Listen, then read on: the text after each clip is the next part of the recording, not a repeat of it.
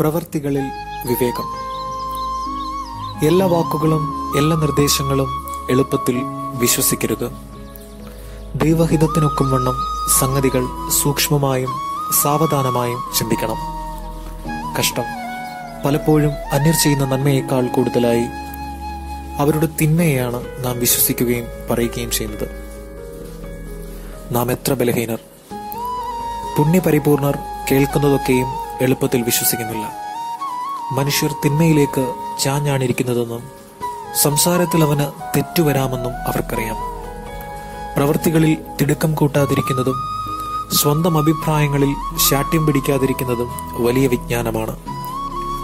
അതുപോലെ തന്നെ വിവേകമാണ് മനുഷ്യരുടെ ഏതു വാക്കും വിശ്വസിക്കാതിരിക്കുന്നതും കേട്ടതോ വിശ്വസിച്ചതോ ആയ കാര്യങ്ങൾ ഉടനടി അപരരോട് പറയാതിരിക്കുന്നതും. സ്വന്തം നിഗമനങ്ങളെ അനുധാവനം ചെയ്യാതെ മനസാക്ഷിയും വിവേകവുമുള്ളവനോട് ഉപദേശമാരായുകയും നിന്നേക്കാൾ നല്ലവരിൽ നിന്ന് പഠിക്കുകയും ചെയ്യുന്നത് ഉത്തമം. സുഹൃത ജീവിതം മനുഷ്യനെ ദൈവസന്നിധിയിൽ വിവേകവാനാക്കുന്നു, പല കാര്യങ്ങളിൽ സമർത്ഥനമാക്കുന്നു.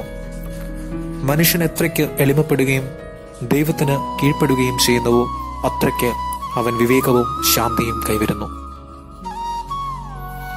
ഓ ഈശോ, അയൽക്കാരെ സ്നേഹിക്കുവാനുള്ള അങ്ങയുടെ കൽപ്പന നിറവേറ്റുവാനും അങ്ങ് ഞങ്ങളെ സ്നേഹിച്ചതുപോലെ ഞങ്ങൾ അവരെ സ്നേഹിക്കുവാനും കൃപ ചെയ്യണമേ. ആത്മരക്ഷയ്ക്ക് ഇത് അത്യന്താപേക്ഷിതമാണല്ലോ. അങ്ങയുടെ അതൃപ്തിക്ക് കാരണമാകാതിരിക്കുവാൻ വേണ്ടി അയൽക്കാരുടെ അതൃപ്തിക്ക് ഞാൻ കാരണമാകാതിരിക്കട്ടെ. ആമേൻ.